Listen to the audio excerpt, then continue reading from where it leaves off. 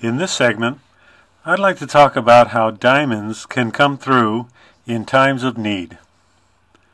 About 20 years ago, I had a visit from an elderly lady who happened to be a customer of my grandfather's. After taking care of the business at hand, we got to talking about old times. She told me that before the war, her father, who was a doctor, had bought her and her sister each a 2-carat diamond as a gift. Years later, after the war, she ended up selling the diamond she received from her father, and with the proceeds from the sale, she was able to purchase a complete set of furniture and wardrobe in preparation for her marriage.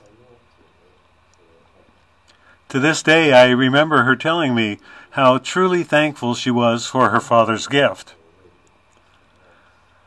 Looking at the history of diamond prices in Japan in the years before World War II, during the 1930s, her father most likely paid around 500 yen for a fine quality 2-carat diamond.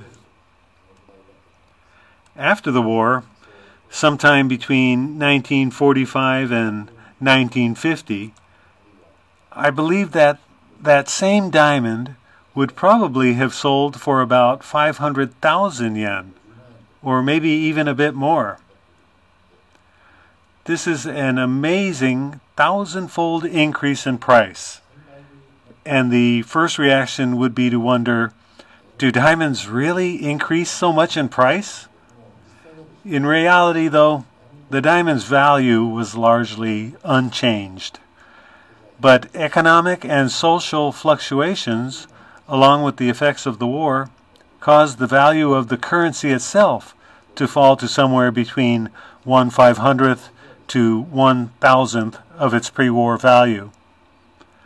Over the long term, high-quality gemstones have an exceptional ability to hold their value, even through times of economic instability.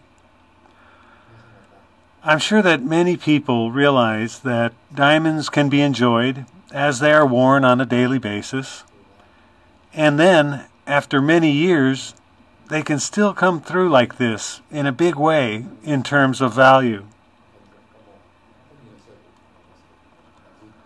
Because Japan had enjoyed economic stability for many years following World War II, people here didn't give much thought to the subject of financial disaster. But with the recent euro crisis, as well as concerns over Japan's national debt, we now see that there is much more talk about such issues. It is important for each of us to take such matters into consideration and to take steps to protect ourselves financially.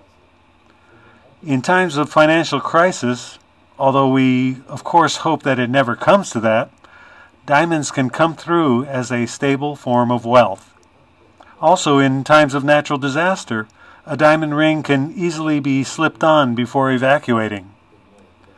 Because they are a stable and portable form of wealth, diamonds can truly be a help in times of need.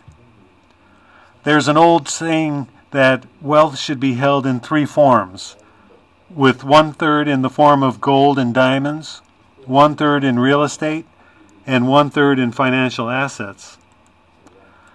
I believe that this will continue to remain true in the future, and that this is an important role that diamonds can play.